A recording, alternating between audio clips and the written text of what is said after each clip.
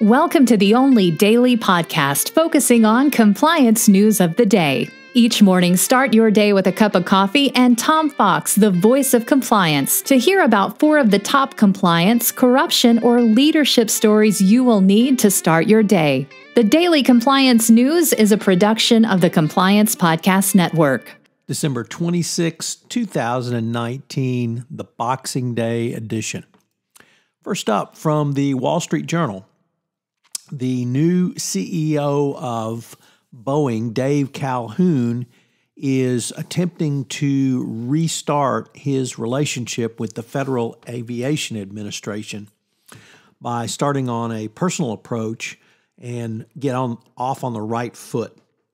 Calhoun takes over on January 13, is trying to persuade policymakers at the FAA that Boeing will be more reliable and cooperative in providing flight control information and data regarding its proposed fix for its 737 MAX fleet.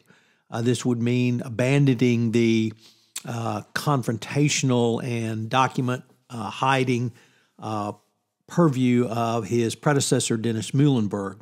Of course, simply saying you're going to do it is one thing, but actually doing it, and it's not only being accountable to the FAA, but to being accountable to the employees of Boeing and their customers, that when you say you're going to do something, that you will do it.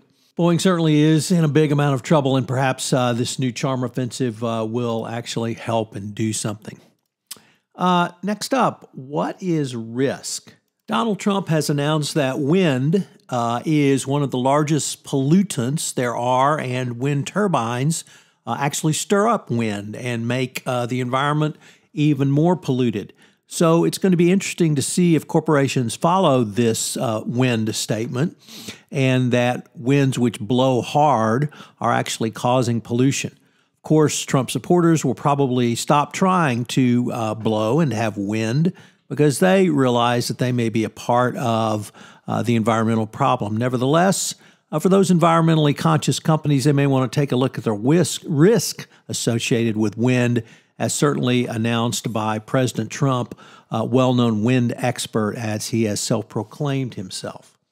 Next up, from the New York Times, there's been an ongoing scandal with the United Auto Workers.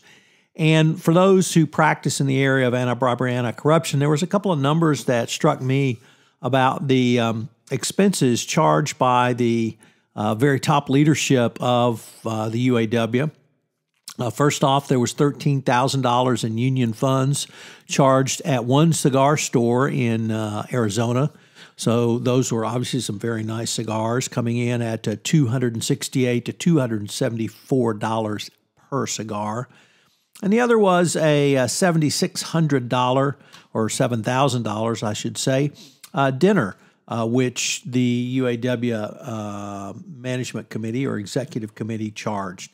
So these numbers are pretty high and pretty horrific, and anyone working in the FCPA or greater anti-bribery, anti-corruption world would recognize this immediately as over-the-top, outrageous expenses, which should not be allowed and raise certain red flags. And given the conduct of the UAW, not too surprising.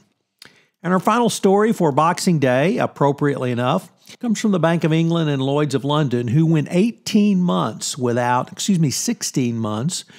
whistleblower line. Their staff of 1,000 had no way to anonymously report issues such as sexual harassment, corruption payments, or anything else. Lloyd's said that they were very serious about whistleblowers, but somehow they couldn't get their whistleblower line up. So you have to wonder about the organization and how much it actually cared going forward. The Daily Compliance News is a production of the Compliance Podcast Network. Thanks for listening.